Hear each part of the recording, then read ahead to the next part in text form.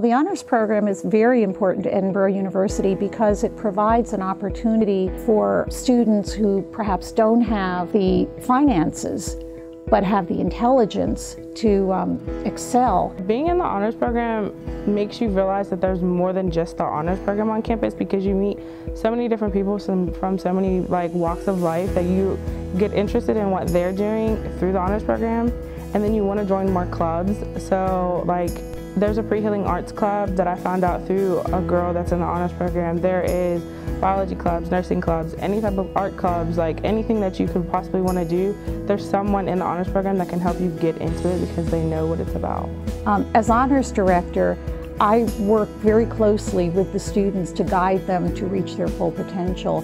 We have a well-rounded program here where the honors students have many opportunities for academic experiences. So there's different internship opportunities, and I have shadowed at a few UPMC hospitals.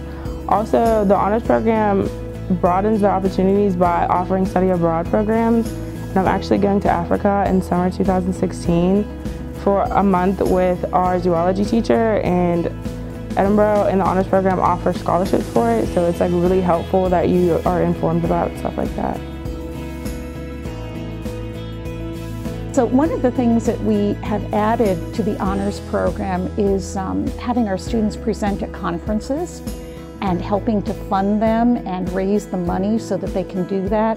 And we've had for the last few years students going to the National Collegiate Honors Conference and present their research, and it's been very exciting for them. This is 5,000 honors students from all over the country with all different honors programs.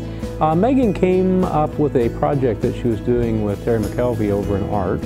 She was very interested in some of the mathematical laws of perspective and how they related to artistic principles. In that project, I basically made two paintings of the same still life, and one was meant to be viewed from 1 foot away from the painting, and the other one was meant to be viewed from 15 feet away. And in these paintings, I basically used math to figure out the linear perspective involved in making them. Guiding students to reach their full potential is a difficult thing, and one of the best things that we can do as educators is to find those things that really motivate the students. In Megan's case, she really wanted to do something that contributed further to her ideas and her development as an artist, to how these different ideas interacted, the mathematics and the art together. And because that was something that was very interesting to her, she did a lot of really hard work, figured out a lot of different things that were very difficult. And I think she learned a lot from the project. I learned a lot from the project. It was very interesting. I enjoyed getting some perspective and hearing about some of how the art comes into this, as well as the mathematics. I feel like by being an honors student, I've gained the chance to really look at things in a more interdisciplinary way, because I wouldn't have had a chance to do my math and art project if I wasn't an honors student.